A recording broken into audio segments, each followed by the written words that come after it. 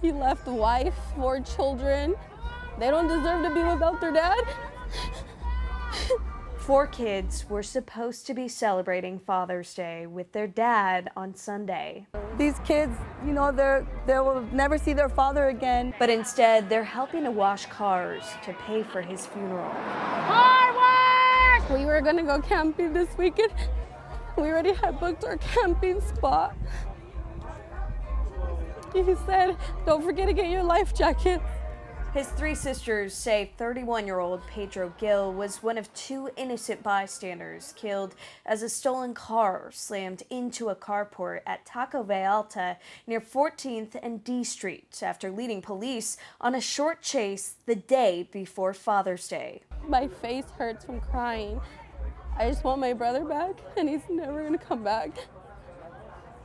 He's never gonna call us to tell us to come to his house, have dinner. Everybody bring food, bring chips, just come, just come. He was the provider, you know, and we feel for his wife, his kids, you know, life is gonna suck without my brother. Graciela Arellano, one of his 3 sisters, says the car wash is meant to serve as another tool for grieving because she, like so many others here, can't stand to be alone right now. I'm trying not to go home because when I go home, it hits me, you know?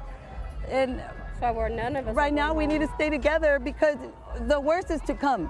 It's a loss that cuts deep, leaving 4 kids ages 8 to 11 without their father and leaving one mother without her only son. He was my only boy. It breaks my heart that I'm not gonna see him anymore. Dozens of candles, flowers, and Father's Day balloons now lay next to the intersection that took his life.